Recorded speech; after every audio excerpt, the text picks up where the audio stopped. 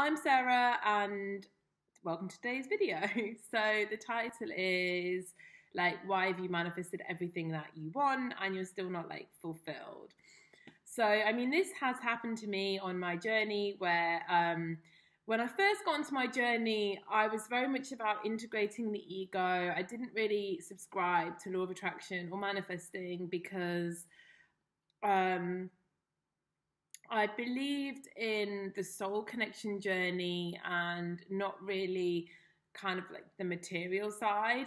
But then they kind of all blended into one at some point where I understood that, you know, I was the complete creator of my reality, and you know, I could create, and everything that I was creating in my life was a reflection of my inner self, which is where I was before too, but it kind of just all, you know, all filled in and made a lot more sense for me. And yeah, there was points on my journey where I have manifested everything that I have asked for and wanted, like specific relationships, specific job, you know, very like specific things that I've asked for and I've received, like a house, you know, like and they haven't always made me happy, and this really has made me fine tune my manifesting and, you know, what I think is important when manifesting. So this video might help some of you that have had this experience. So it isn't really, what I came to understand is it isn't really about manifesting anything in particular. Like, the end goal should never be a particular thing or a particular person. I mean, yeah, you can have a particular person, but if your end goal is marriage with a specific person, like, what use is marriage? I mean, marriage is just a label.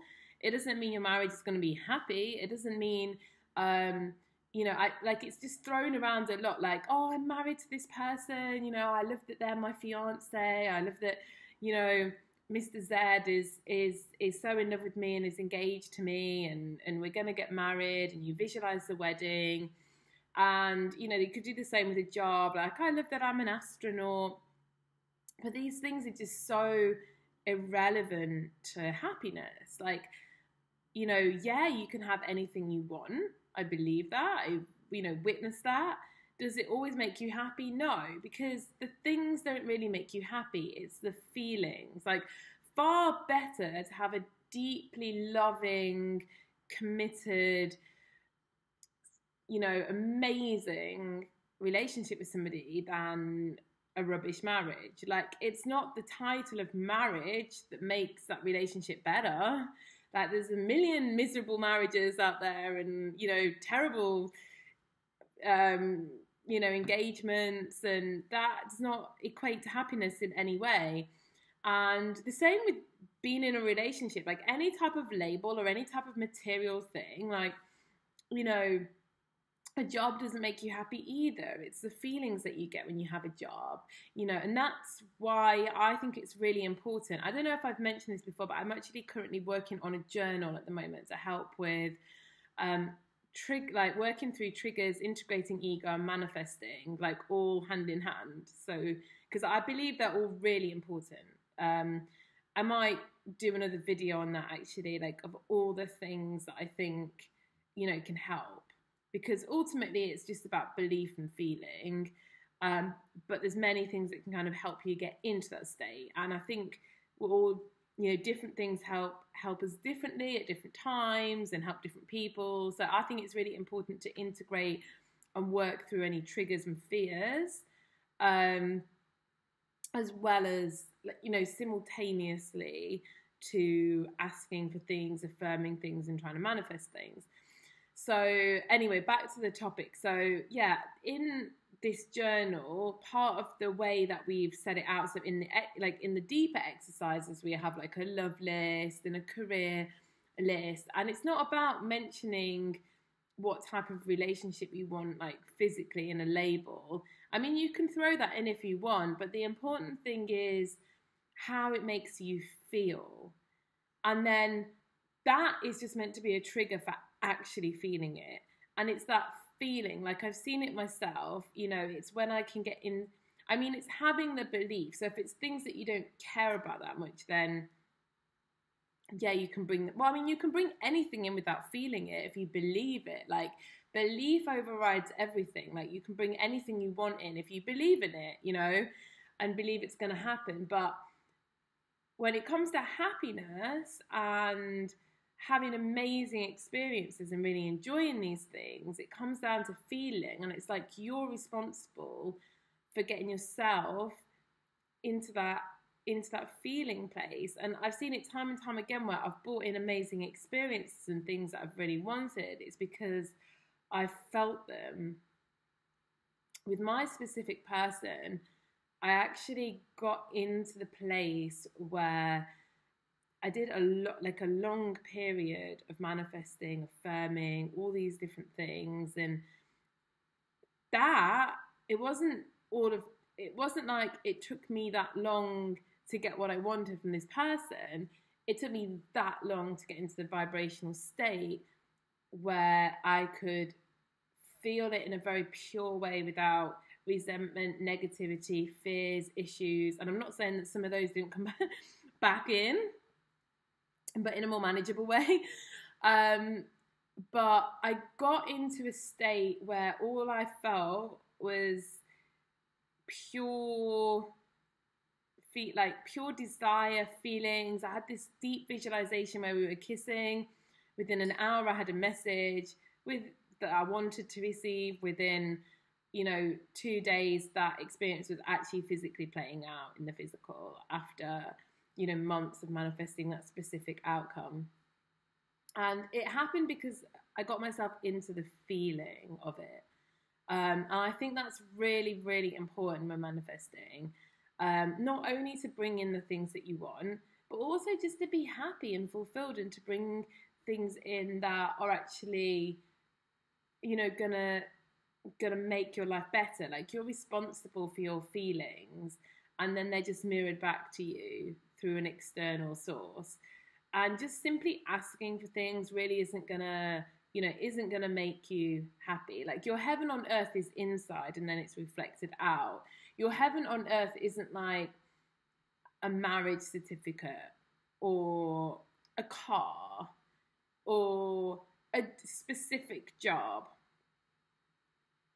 None of these things are ever gonna make you happy alone without a feeling behind them. So you like the car because you love how you feel when you drive a fast sports car. It's exciting, it's exhilarating. You like you like being married or having someone propose to you because it feels, we've come to associate it with, it feels more committed, it feels more safe, it feels like you're more loved. And these are the feelings, and these are the important aspects, far more important than just asking and wishing someone to marry you. Like I said, there's so many unhappy marriages. Being married means nothing, does not mean happiness. Being in a specific job does not make you happy either. You love your job because of the people you work with, or you love your job because it makes you feel fulfilled, it makes you feel like you're helping people, it makes you feel like you're doing a purpose. Anything we do in life is only enjoyable because of the feeling it brings us. So if you want to bring that thing in a good way, I think it's really, really important. The feeling is just the key, the how you feel. And until you can actually feel it, then I think that's what should be written down. Like, not just what you want, like in a matter of fact way, but I think it's really, really important to really go into it, specify. Like, if you want to write down some manifestations and bring something in, then, write down, I want to have a mortgage-free place to live because it's going to make me feel so financially free. It's going to make me feel really safe.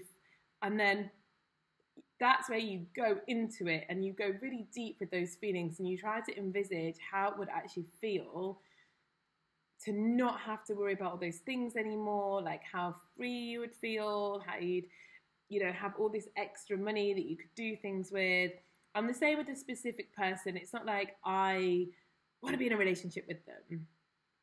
It's like, why? You know, what do you want to feel in that relationship? Really, the person means nothing. Like that, like shell that you're connected to, because that's really what it is. It's not, you know, we could pick anybody in the world. It's not, I mean, unless you're like really shallow, it's not because they're hot. And it's not because of anything other than how they make you feel.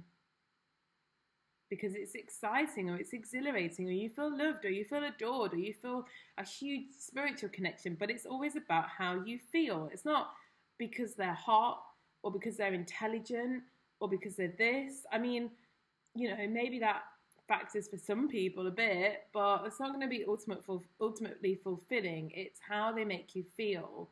So if you want to be happy and you want to bring in a connection that makes you happy, you know, it's about feeling the feelings you want to feel from that. And when you're writing your stuff going into that, like how they make you feel, how being in the relationship with them makes you feel. It's so important. And I feel it's so easy to forget because people are so desperate, like for the marriage, for the wedding, for the engagement ring, for the relationship, for the commitment, that there's almost like forgotten that those things alone are not going to make you any more happy than where you are now. You know, you want to be more fulfilled in a feeling wise. If you're not happy and you're manifesting, well, I mean, you can be happy and manifesting, but you know what I mean? If there's something that you want that you don't have, then look at why. And it's not because you just want it, it's because you want it to make you feel some way. But actually, you kind of need to find those feelings inside of you first for it to then show up. So it's all an internal job. A lot of the time with specific people and material things, we have to be really careful that we're not basically trying to seek things that we haven't found within ourselves externally, which is why we have a lot of triggers with people, because we want from them what we basically don't have in ourselves or haven't given to ourselves. So, you know, if we're desperately chasing after someone that's abusing us, it's probably because, you know, we're abusing ourselves on a deeper level.